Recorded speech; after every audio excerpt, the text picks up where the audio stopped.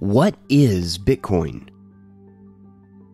If you are like most people, you may rely on the media coverage of Bitcoin to form your opinion on the subject.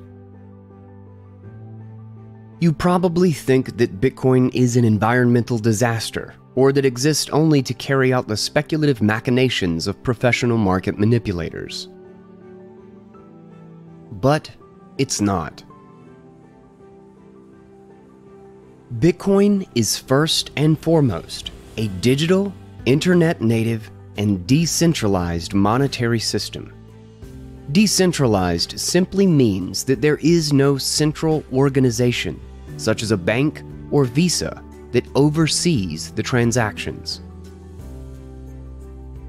What are Bitcoins used for? Simply put, it's a way to digitally transfer value 24/7 anywhere in the world. For a small fee and without going through an intermediary. This is something that banks cannot currently do.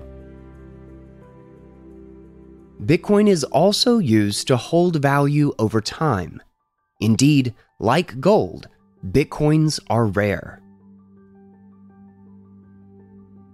They exist in a limited quantity of 21 million. No one can decide to create any more Bitcoins than this.